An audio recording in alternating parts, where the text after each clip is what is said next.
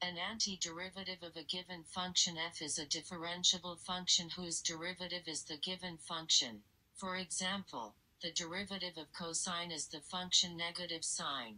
On the other hand, one antiderivative of cosine is the function sine. Another antiderivative of cosine is the function sin x plus 1.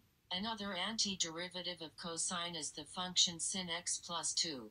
In fact, if c is any constant, then the function sin x plus c is an antiderivative of cosine. Any antiderivative of cosine is of the form sin x plus c, where c is a constant.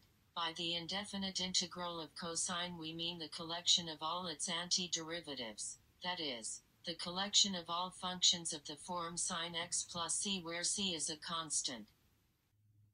To repeat, the indefinite integral of cosine is the set of all functions of the form sin x plus c, where c is any constant.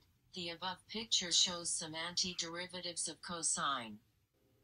Derivatives and antiderivatives of exponential functions are shown in this table. The indefinite integral of the exponential function is the collection of all its antiderivatives, that is, the collection of all functions of the form e to the x plus a constant. The indefinite integral of the exponential function b to the x, where b is a positive constant, is the collection of all functions given by this formula.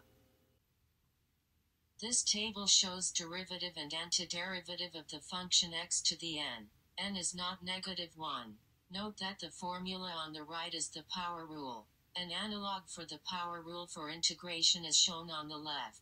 This formula is useful. It can be used to find the most general antiderivative, that is, the indefinite integral, of the function 2x to the 1/3.